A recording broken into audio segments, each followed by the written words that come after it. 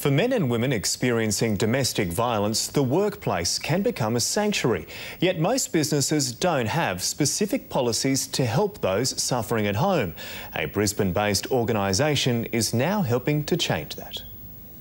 In boardrooms across Brisbane, barriers are being broken down. This subject has not been spoken about for a very long time. Once a taboo topic, domestic violence is finally on the agenda for corporate Australia. We've been knocking on a lot of doors and now the doors are open. Jackie Tucker runs training for Australia's CEO Challenge, a Brisbane-based not-for-profit that offers workshops on how to recognise if colleagues are experiencing domestic violence, how to respond and who to refer to. If you see somebody with marks around their neck, it's a red flag.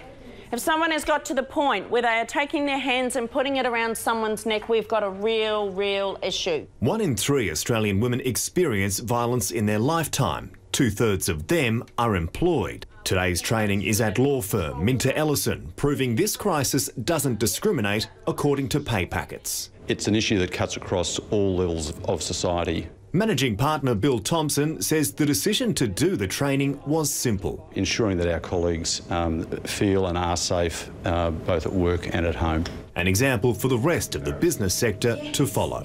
They have a huge opportunity to contribute to not only supporting employees but giving back in the community and breaking down barriers.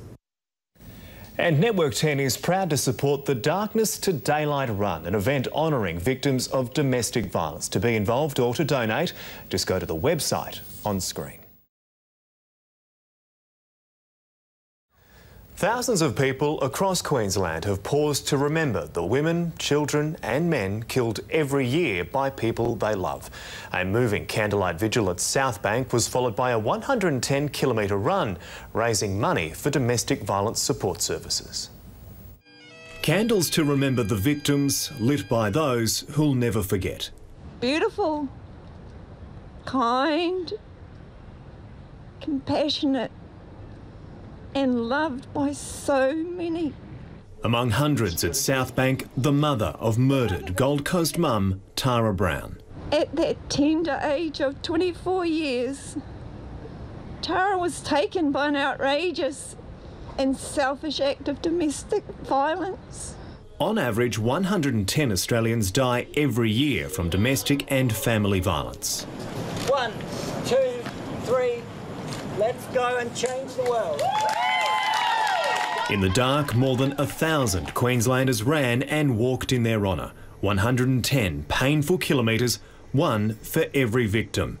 In teams and as individuals, they didn't stop until the sun rose. The main thing that kept me going was reminding myself all the time why we were running. The event raised a record $111,000 for Australia's CEO Challenge, a Brisbane-based not-for-profit providing support services and awareness programs. Acting CEO Jackie Lackman believes the promising result shows a light is finally being shone on a national shame. It says to me that the message is getting out. It says to me that we're breaking that silence that has surrounded domestic violence. From 300 participants last year to more than 1,500 overnight, Queensland is saying enough is enough.